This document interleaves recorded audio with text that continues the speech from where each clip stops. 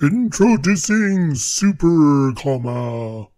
The comma can be a super important punctuation mark. It can save a sentence from certain disaster.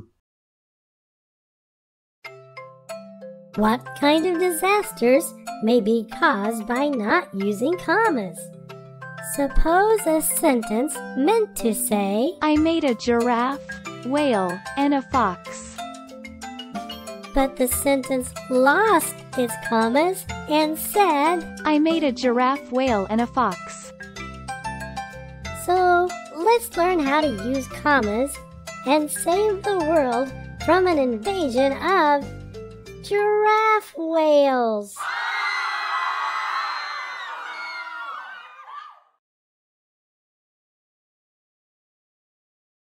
Commas separate parts in sentences to help them to be easily understood. Commas tell us to pause briefly when reading. No, not bare pause. I mean to stop for a short time.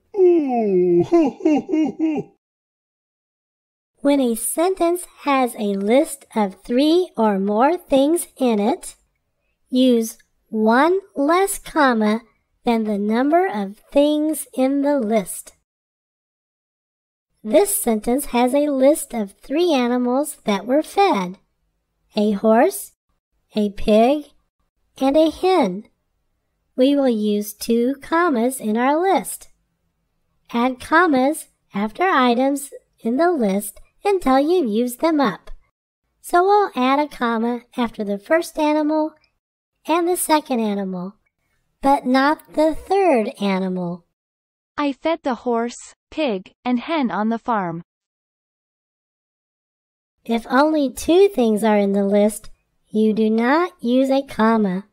I fed the pig and horse on the farm.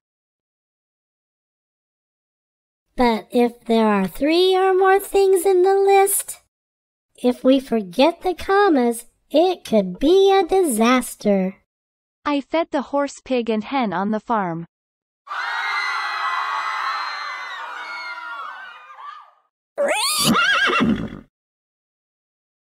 This video is from the McGruffy Press Letter Logic First Grade Online Course, Lesson 61.